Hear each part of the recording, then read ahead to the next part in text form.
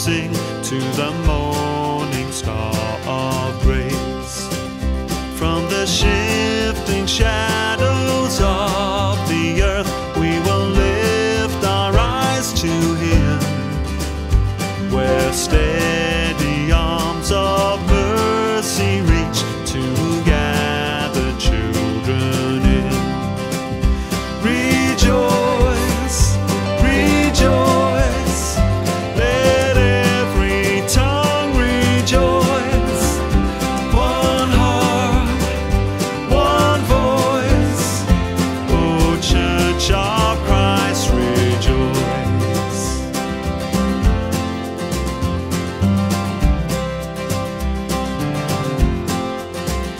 Come those whose joy is morning sun, and those weeping through the night.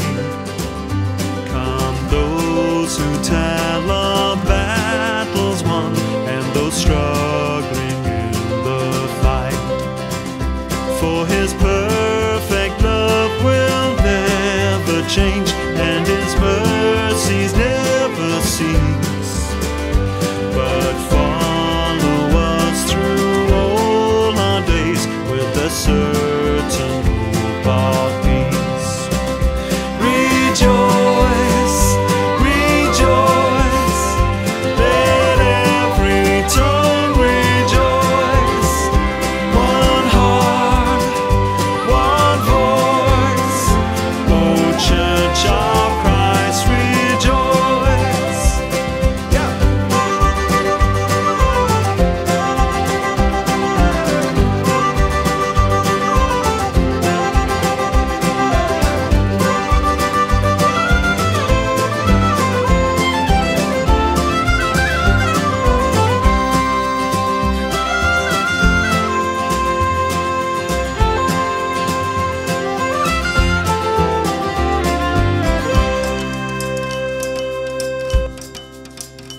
Come young and old from every land, men and women of the faith.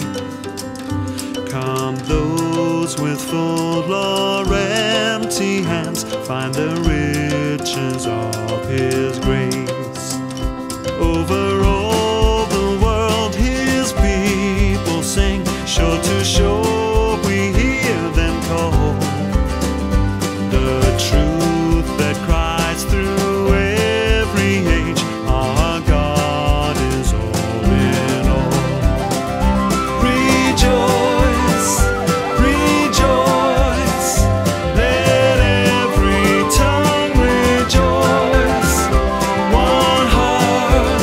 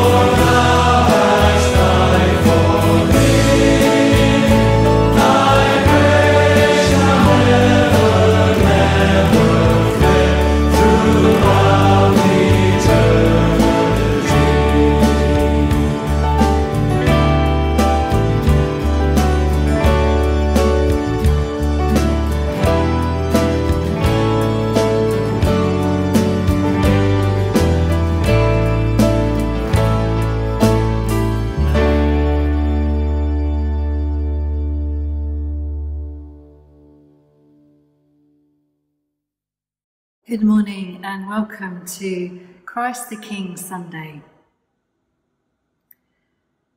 Let us worship God, Father, Son and Holy Spirit. Amen. The Lord be with you. Let us pray. Come, Holy Spirit, fill the hearts of your faithful people and kindle in us the fire of your love. Through Jesus Christ our Lord. Amen. So today we reflect on the reading about the sheep and the goats, thinking about what does that mean, Christ being the King? Does that mean about being King, Lord over all? Or perhaps more of a vulnerable King coming alongside us in difficult times? So we come to that time of the service where we offer our prayers of penitence. Since we are surrounded by a great cloud of witnesses, let us also lay aside every weight and the sin that clings so closely, looking to Jesus in penitence and faith. And let's just take a short time of silence together as we reflect on those things that we wish to offer to God, knowing that we are forgiven.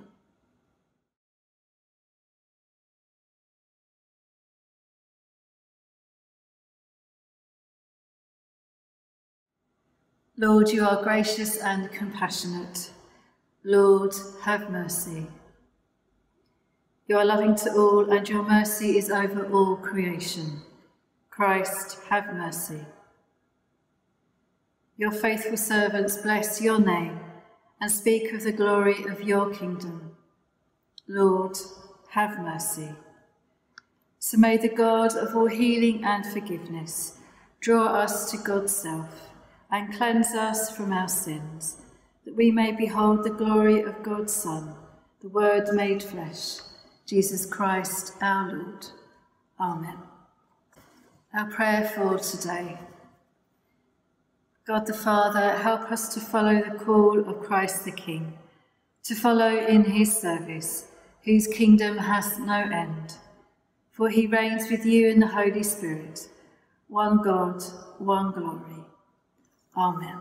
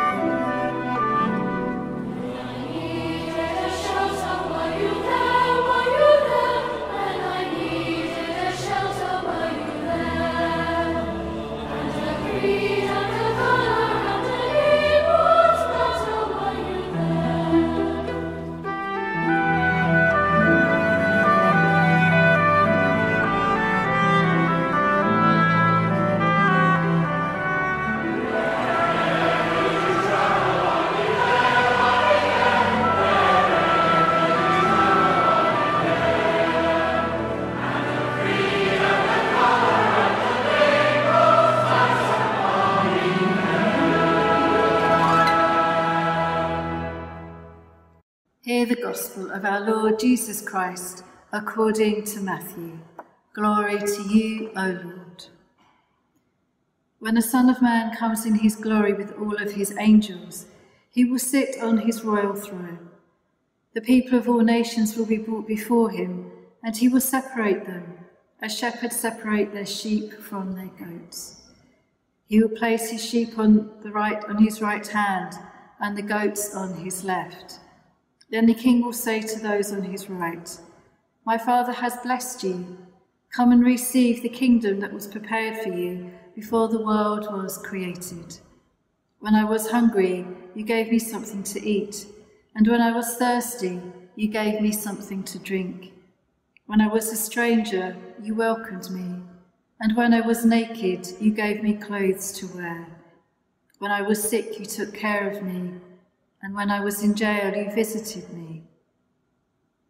Then the ones who please the Lord will ask, when did we give you something to eat or drink?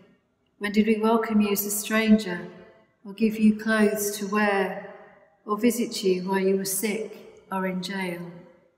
The king will answer, whenever you did it for any of my people, no matter how unimportant they seemed, you did it for me. Then the king will say to those on his left, get away from me, you are under God's curse. Go into the everlasting fire prepared for the devil and his angels. I was hungry, but you did not give me anything to eat. And I was thirsty, but you did not give me anything to drink. I was a stranger, but you did not welcome me. And I was naked, but you did not give me any clothes to wear. I was sick and in jail, but you did not take care of me. Then the people will ask, Lord, when did we fail to help you when you were hungry or thirsty, or a stranger, or naked, or sick, or in jail? The king will say to them, whenever you fail to help any of my people, no matter how unimportant they seemed, you failed to do it for me. Then Jesus said, those people will be punished forever, but the ones who please God will have eternal life. This is the gospel of the Lord. Praise to you, O Christ.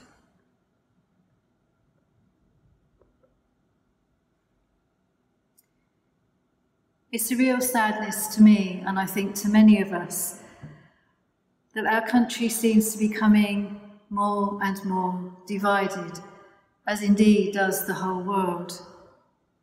We had the lead up to Brexit, those supporting it, those who didn't, and sometimes it was really hard to find common ground. I know of several families who fell out about it, or just reached the place where they just didn't talk about it for the sake of peace.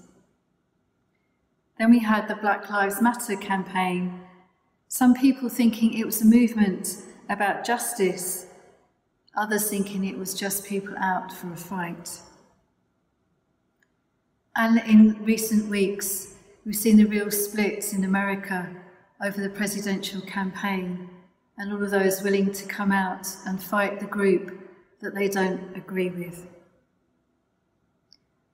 Now we're in the second wave of the pandemic, and the north seems to be divided from the south in our country. Again, another division perhaps is coming in Scotland. People are beginning to accuse each other of spreading the disease by not following the rules. I feel sometimes that we're living in the story of sheep and goats in real time. We are seeing ourselves as different groups, different tribes, and judging each other accordingly. Except that, in Jesus' time in the Middle East, the sheep and goats tended to graze together. They were quite hard to tell apart because they were of similar colour, a similar size, and they were only separated at the end of the day because when night draws in and it gets cold, the goats don't have the thick wool of the sheep, and so they're less hardy and they need to be taken in for shelter at night. So this can raise questions about the way that this passage has been seen in times gone by, how we've seen it as judging those who are good against those who are deemed to be bad. Maybe even asking ourselves, well, who am I? Am I a sheep or am I a goat? Am I good or am I bad? Do I help others enough?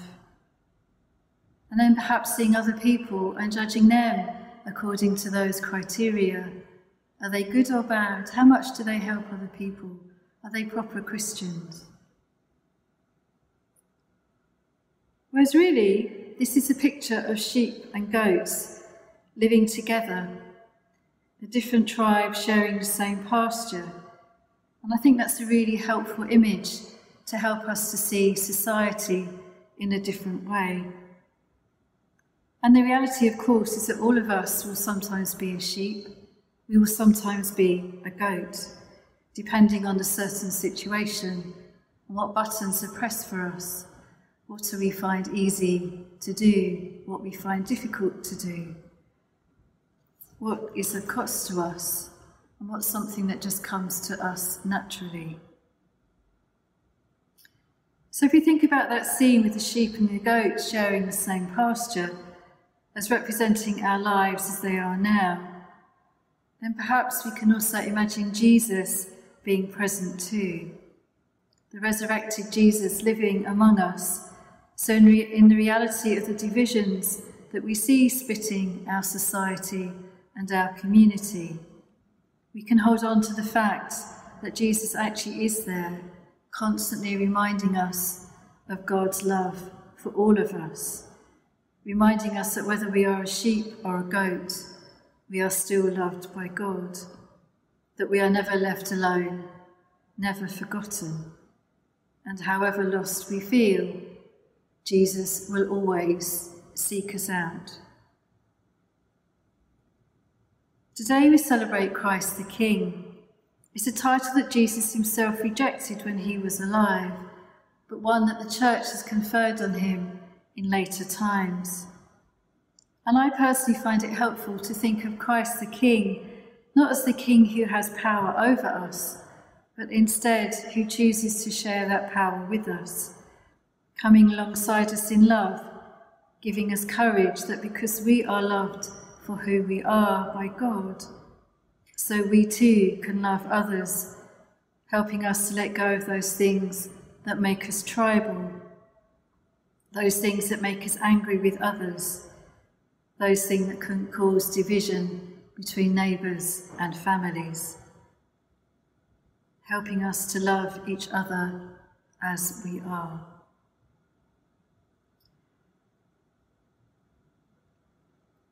At the moment, the school children are painting stars. It's an idea that's grown out of St Andrew's community group, which is called Tower Hill Together. And it's one of those ideas that really is about trying to bring people together when we've lived through such difficult times, difficult decisions, difficult illnesses, death, and all the fear that we're living within. Those divisions and fear that has caused us sometimes to not work together as we could. And so with the Christmas star, we're encouraging people to put a picture up in their window, drawing a star and writing a message of hope and peace and love, reaching out to each one of us in our communities. A bit like the rainbow at the beginning of the pandemic that I think really helped to bring a sign of hope in our community. So I pray too that the Christmas star will actually reach out and help us to see God's love in the incarnation this Christmas. It's something that will be publicised on Facebook and across Kirkby, and please just join in. Draw how big or however small your star might be, and just hang it in your window from December the 1st, and just show that love and caring across our community of Kirkby. In the end time, we believe that all things will be made one in Christ. But until that time, Christ the Servant King reminds us that love and serving can help to unify us, to help to bring together those animals on the pasture, to work together in unity. And perhaps the Christmas star will be a helpful sign of all of that, all of us, this Christmas. Amen.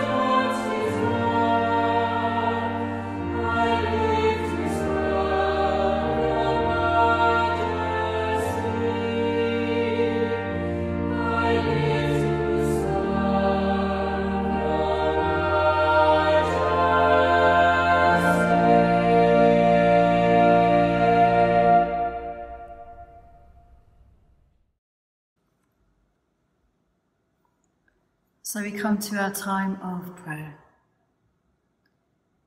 United in the company of all the faithful and looking for the coming of the kingdom, let us offer our prayers to God, the source of all life and holiness.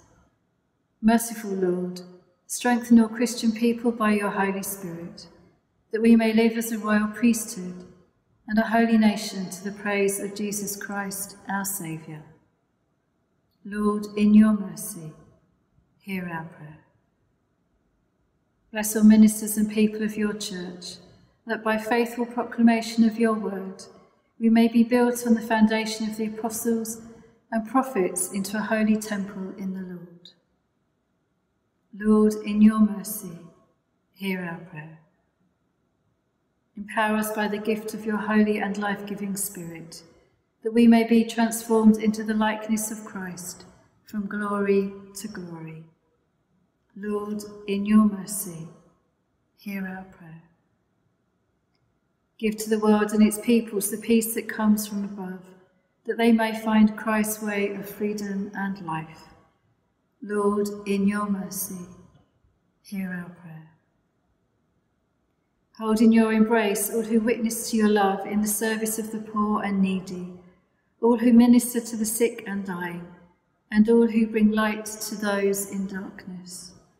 Lord, in your mercy, hear our prayer. Touch and heal all those whose lives are scarred by sin or disfigured by pain, that raised from death to life in Christ, their sorrow may be turned to eternal joy. And we take a short time of silence to remember those in our hearts and minds in need of your healing.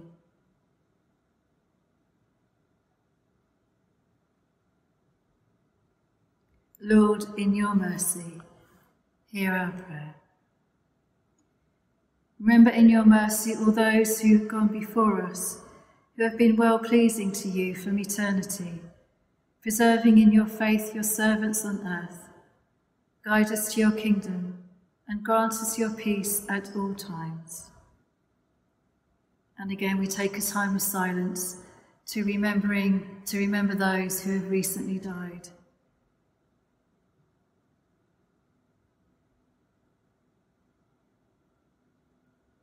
Lord, in your mercy, hear our prayer. Hasten the day when many will come from east and west, from north and south, and sit at the table in your kingdom. Lord, in your mercy, hear our prayer. We give thanks for the whole company of your saints in glory, with whom in fellowship we join our prayers and praises. By your grace, may we, like them, be made perfect in your love. Blessing and honour and glory and wisdom, thanksgiving and honour and power, be to our God for ever and ever. Amen. We saints and martyrs through the ages, as our Saviour taught us, so we pray. Our Father, who art in heaven, hallowed be your name. Your kingdom come, your will be done, on earth as in heaven. Give us this day our daily bread, and forgive us our sins, as we forgive those who sin against us. Lead us not into temptation, but deliver us from evil. For thine is the kingdom, the power and the glory, for ever and ever. Amen. May God, who kindled the fire of his love in the hearts of the saints, pour upon us the riches of his grace. May he give us joy in their fellowship and a share in their praises. Amen. May God strengthen us to follow them in the way of holiness and come to the full radiance of glory. Amen. And the blessing of God Almighty, the Father, the Son, and the Holy Spirit, be upon you and remain with you always. Amen. Go in peace to love and serve the Lord. In the name of Christ. Amen.